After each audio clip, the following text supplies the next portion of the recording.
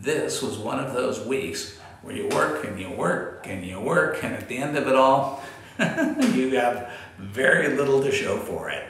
I feel a bit like Don Quixote. I spent the whole week tilting at windmills. It was a week of dealing with machinery that wasn't cooperating.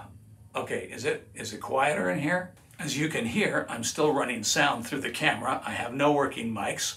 I have 3 new FDM printers that I had all set up, and I began to do prints with them, only to discover that what I said before about Model T Fords was wrong. I don't think these machines are Model T Fords. I think they're Conestoga wagons.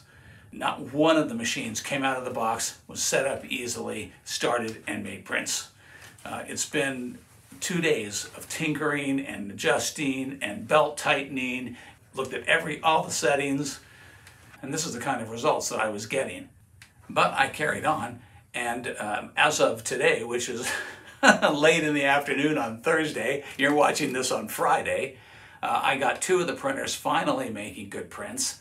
I made this little test print off one of them, and I made this model off the other one, but as you can see, it was a print fail, and I blame that more on my modeling strategy than I do on the printer. The printer itself was running fine. So I still have one printer that's on the fritz, and that's the one that I had hoped to use for this week's project.